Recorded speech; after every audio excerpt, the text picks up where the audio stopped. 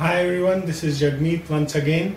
Welcome to my lecture on database modeling and database designing, and in this lecture we will cover the first normal form, and then in the subsequent lectures I'll also walk you through the second normal form and the third normal form.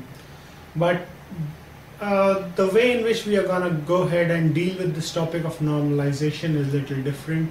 Rather than coming to know what is normalization, let's see how EF Cod would have thought about normalization, how practical scenario would have caused him to use his brain and come to the concept of normalization, rather than doing the other way around, that is taking the definition of normalization and trying to work an example on normalization.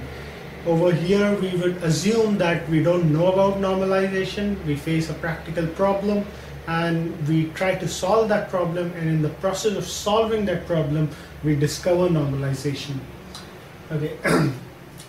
Let me begin with the concept that suppose I own a shop and I have an electronic shop where I go ahead and sell across equipments like refrigerator, I sell AC, I sell LCD TVs, I sell say dishwashers, I sell food processors and all sorts of things, and I have a big showroom to sell these things across.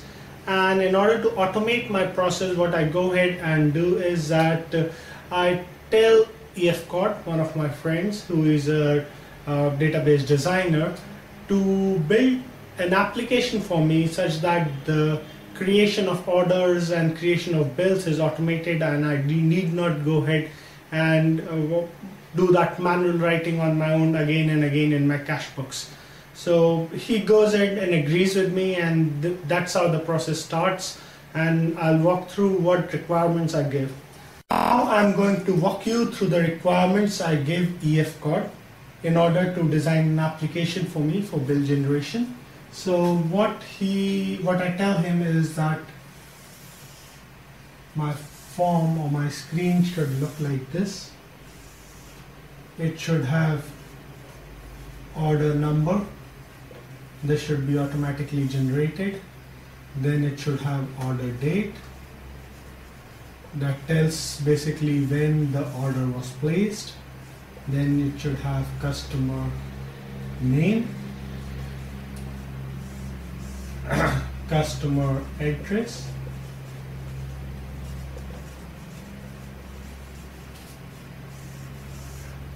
it should also have customer phone number, just in case if I'm unable to locate his house, I can give him a call and get to know where I specifically need to deliver things to him.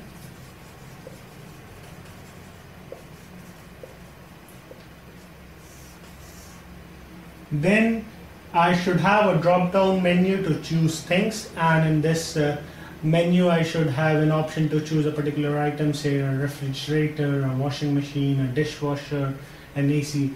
So I should have item, and it must be a drop down menu, and in this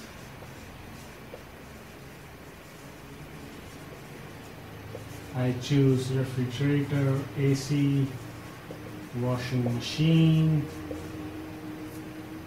dishwasher, LCD TV, and amount. To keep it simplistic, this is what I will enter based on what has been chosen in this item list. So hearing this, he says that it's easy. You get the front-end design from an HTML guy, and I'll do the back-end coding for it, and I'll design a database for it. So he listens to me and he designs a database for me, and that database looks like a table. And in this table, what particularly I have is, this is all happening in a database. I have order number as one column, order date as one column, then customer name, another column, address, another column, phone number, another column, then item, another column, and the last column is amount.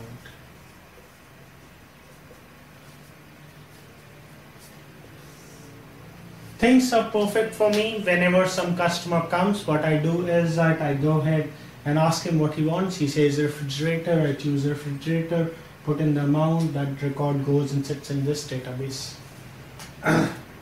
So I can go ahead and enter record in this database. Something funny happened. One day a customer walked into my shop and he said that he wants to order a refrigerator. And along with the refrigerator, since summers are coming, he also wants an air conditioner. So he said that I need 2 of these items. So I had no other choice but to create 2 orders for him. In the first order, I booked a refrigerator. In the second order, I booked an AC. And then I had 2 amounts to put in, and those 2 amounts then were added manually by me through a calculator or any other calculating device, and then I told him the final price, and that's how I was able to service him. But one thing struck me, that there may be a scenario when people would have more than 1 items to place in a particular order. How to cater that? So I called DFCOD and told him that many a times people ask me for 2 things, so can we adjust it so that we have item 1? I can choose item 1. Amount 1. And then I also have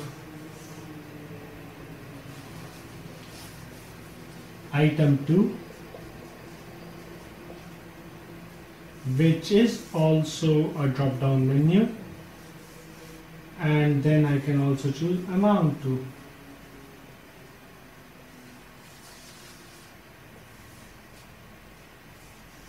I can write in the amount 2.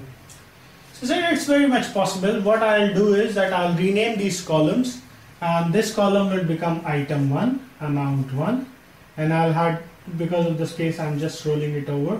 So it's in the same table, and it will also be having item 2 and amount 2. So perfect. That makes sense. I was very happy whenever a person had 1 order, I just used to fill in this column. When he had 2 orders, I put in another column. Then one day a newly married couple walked into my store, and they said that they want a lot more things rather than 2 items. They also want a refrigerator, they also want an AC, they also want a washing machine, they want a dishwasher, and they want an LCD TV. So I was confused. How many orders should I create? And how can I tell EFCOD every now and then that well, I need more items in this list? I need an option to put in item 3, a drop down menu, then amount 3, enter something, item 4, amount 4, and so on. He would be really angry with my solution, because what I am doing right now is just not able to freeze my requirements. How many items would I require? But I don't know. Before I make a sale, I never come to know how many items would I require to be filled in this sort of a form. So I called DFCOD and I discussed my problem with him, and he said that he could help me in a certain way, and he could change basically the design of certain things, and then what we will do is that we will see if I will be able to come up with your expectations and can deliver you something that's useful for you. So this is what he did. I'll just